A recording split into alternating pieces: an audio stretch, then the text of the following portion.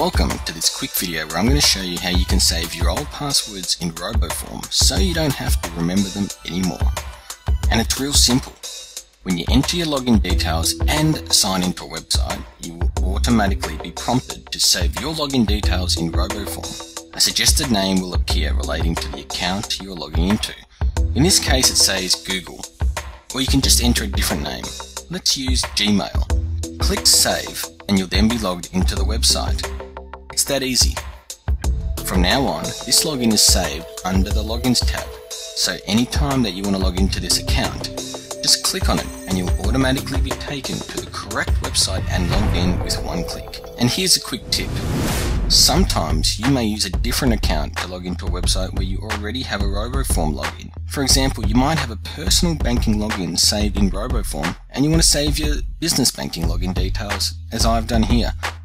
Or maybe you have separate email accounts, etc.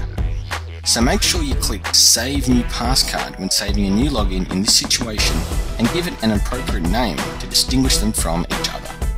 So that's how easy it is to save all your old passwords in Roboform. For more tips on how to use Roboform, visit shootatmarketing.com/recommended/Roboform, where you'll find more useful videos on how to get the best out of Roboform, as well as how you can get it free. I hope this video was helpful and see you in the next one.